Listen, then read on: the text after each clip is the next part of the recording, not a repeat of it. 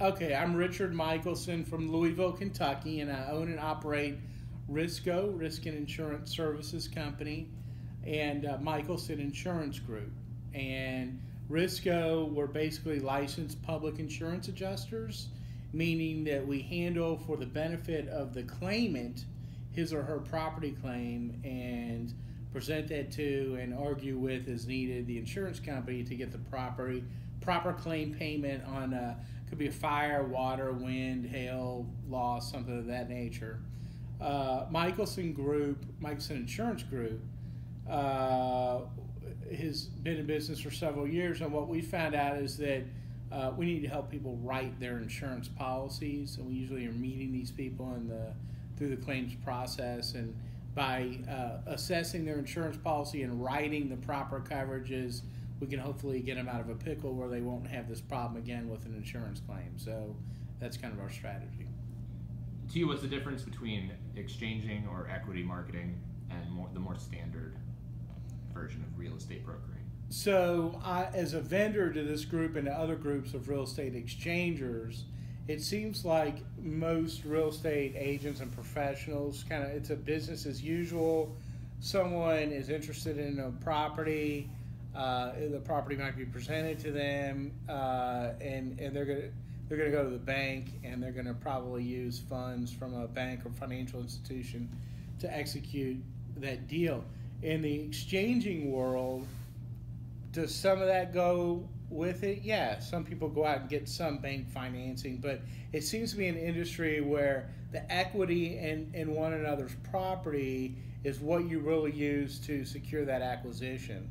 So if you had a shopping center and I had a shopping center and I want a piece of yours, I might offer up some of the equity in my shopping center, and then maybe someone else that we met at a meeting would be willing to write a note, a promissory note, to secure interest, or you or I might write that note. Someone else may back it. They may buy the note. It could then be sold off later. There's creativity, I guess, in these marketing groups, which is what the main difference is between them and other folks just practicing the real estate business in the standard manner in which they do. Why do you think it's not as popular? Like, this is a big turnout. We only have 120 people for the national convention. Right.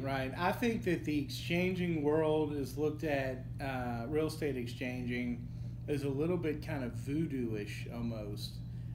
It's just so out of the box that people think maybe there must be something wrong with it. No, this isn't the way that everybody does it. They don't always exchange. They go to banks and get normal financing. That's how real estate's done.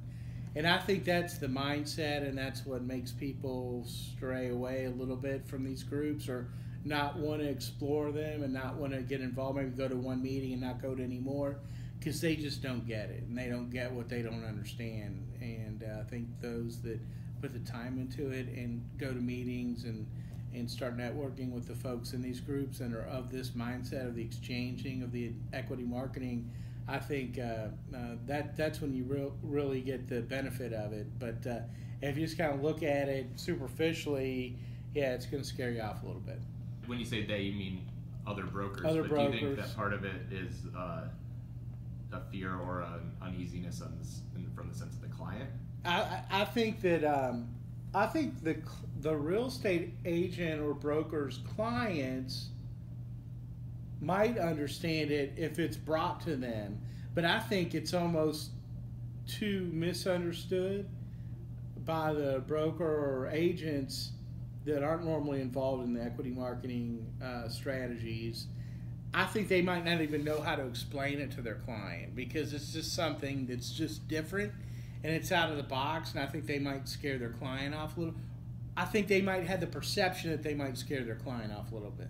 And a lot of it's activating the equity in a property you already have to take the place of cash. So if you have $1 million and we can get into a deal together, that $1 million of cash, that's fine, but it might be a little more creative to use $1 million of equity in your building, not have to sell it, come to me and say, hey, Rich, I like what you have. Why don't I trade some of my equity in and put that towards your deal? and then you can kind of save your cash or maybe use your cash to help you in other ways. Or sometimes, as you may have seen in that class, they have an add cash provision where you can take a building and offer to give X amount for it, but then add cash so that it makes the deal, I guess, a little more attractive. Why do you think it hasn't caught on yet? Well, I think to some extent it has caught on, but I'm in circles of people and businesses and so forth, groups and meetings that they're kind of geared towards it. Again, I think it's perceived as being a little voodoo-ish. It's not at all voodoo-ish, but I think that's why it hasn't caught on, because it's just like, hey, there's too many people out there that just have cash that can parlay it into a deal and get normal bank financing. So it's just not normally how things are done, but it is part of how real estate things get done, the exchanging or the equity marketing. But when you're in these groups, I mean, they really step it up, and it's in your face. As to specifically why it hasn't caught on, I think it's just not as understood, and I think it's just more understood that you go to the bank and you borrow money to buy a building, and anything else is like, hey, wait a second, I don't know about this. For sure. Do you think there's more of a sense of community within the groups of real estate exchangers and or equity marketing exchangers? A lot of them know each other and work together and work deals together. It is a small community. I've been fortunate enough to have been in a few different groups, and I meet people. A lot of them know each other. There's some overlap within those groups, but yeah, it's a small community, and it's catching on. The best way to get the exposure there and to learn about it, and the reason I know about it is just from my marketing through my businesses to vend to the folks that are in these groups. So that's really why I know about it. But it is something that seems to be catching on. I see some new people coming to meetings, and then I see them coming back to meetings. And when I see that, I know, hey, someone probably gets it. Yeah. Because when you have the folks that come to one meeting, or maybe even one or two, but then they don't show up again, well, I don't think they got it. They didn't get the message. So I think this plays into the theory of not only exchanging real estate, but exchanging information about real estate and about how to do transactions.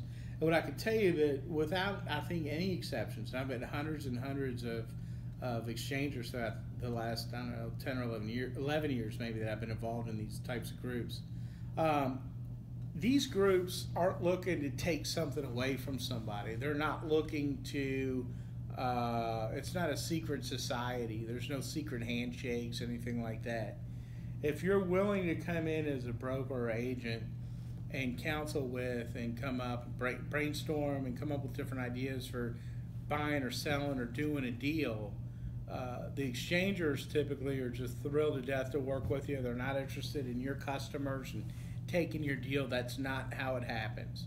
It's an open platform of sharing information and formulas. They refer to the way they make these deals happen as formulas, and they sell books on these formulas. You can go buy a formulas book written by somebody who was very knowledgeable in this business, and it might give you 50 ideas of how to do a transaction, buy, sell, whatever.